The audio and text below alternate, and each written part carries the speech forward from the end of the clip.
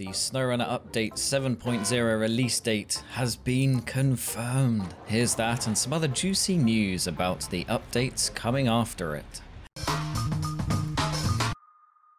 Hello and welcome to this SnowRunner News Bulletin, one so fresh it's moist, where I will simply play the game and tell you all the latest gossip, including the release date for Update 7.0.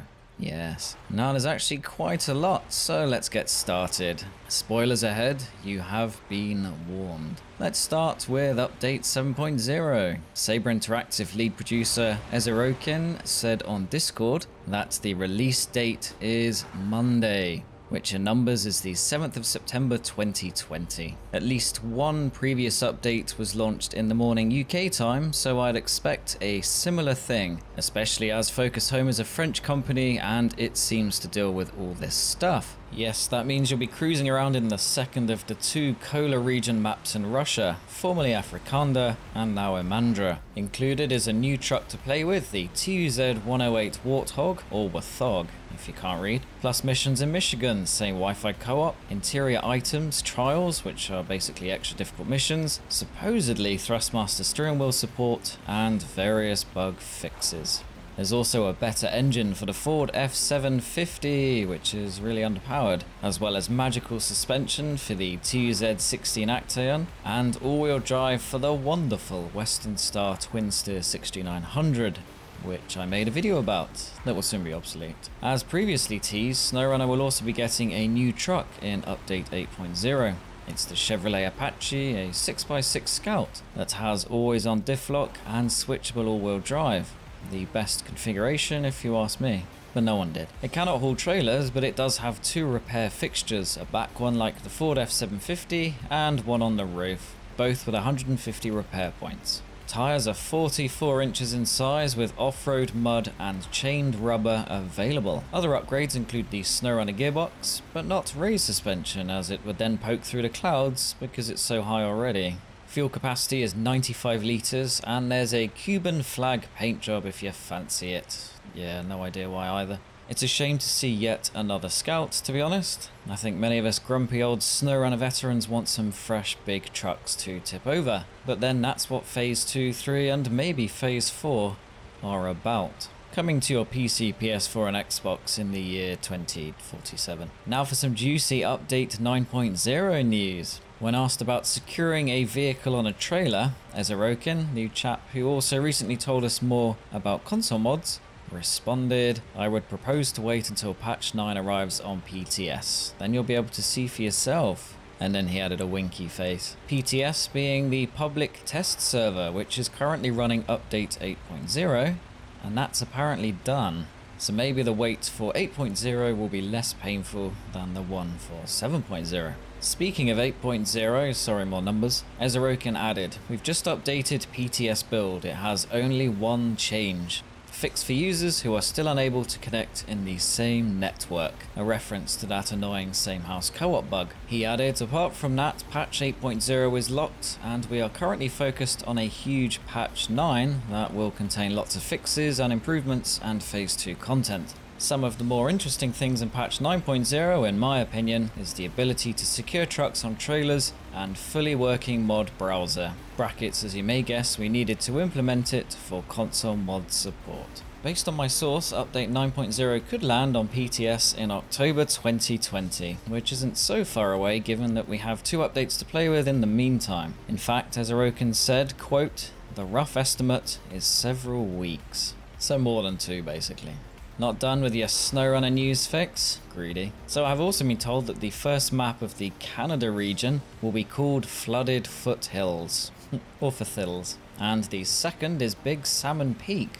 No prizes for guessing what fish live there. Now in these notes, posted on the Focus Home forum, there is a reference to the Caterpillar TH357. That's the rugged forklift tractor truck thing, and the files reference the need to unload cargo on a platform. So it sounds like forklift work will be a thing. There's also another truck from Caterpillar, the 770G. This beast is the truck many of us will have had as a toy. Yes, SnowRunner is getting a dump truck. Christmas has come early. Allegedly, it comes from completing the mission Dump Truck for Dump Truck, which would make sense. Now, I couldn't possibly comment on whether said dump truck can dump, but I will say that it would be strange if it didn't, and that it should come with a big tank add-on. Also mentioned is the aforementioned user interface tweaks that get mods ready for consoles and 2 new cargo types. The first is metal rolls, which are rolls of metal. Merci, Monsieur Poirot. The second is a cabin, which is a small cabin for workers during construction.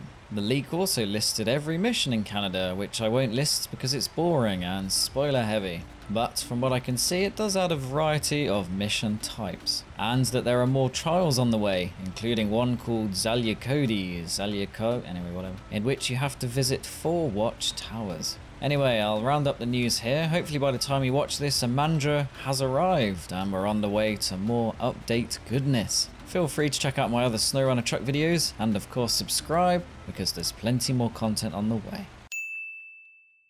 Now it's time for a quickish Q&A / best recent comments / cool things made by MrTribe.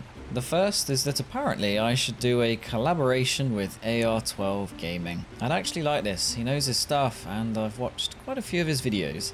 But he has absolutely no incentive to do so, as I have 13,000 subs and he has millions, so don't expect this anytime soon.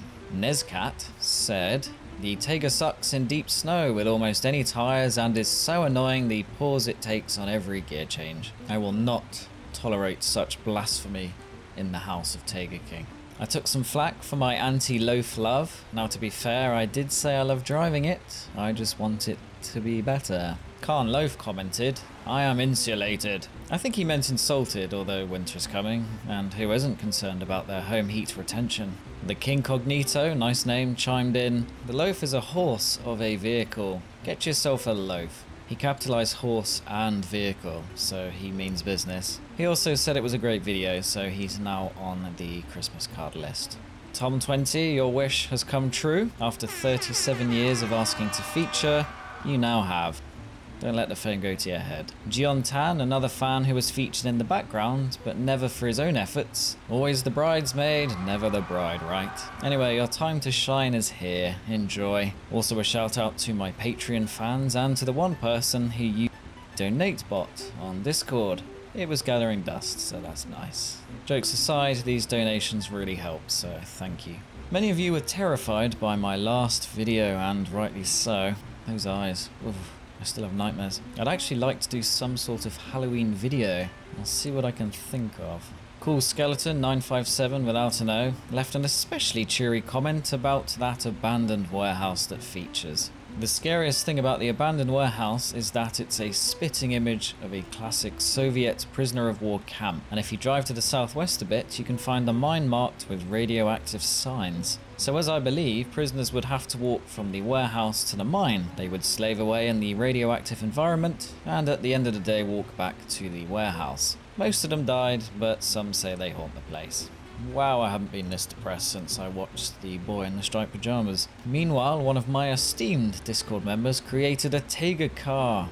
Looks great, but sadly, the money I get paid from YouTube and merchandise sales does not cover classic Ferraris. Keeney Lay said, "Why the F... can't say that family channel? Are you racing naked though?" He's talking about my Logitech G923 review, but it also happens in the Playseat Challenge review. You'll be pleased to know I wasn't actually naked, that would be weird. I had my green mankini on. And lastly, there was a lot of love for both the Azov 73210 and the DAN 96320 in the comments of my comparison, but not so much love for the googly eyes. Why would you not like them? And that's it. Thank you very much for watching. I shall see you in the next video. Take care. Bye.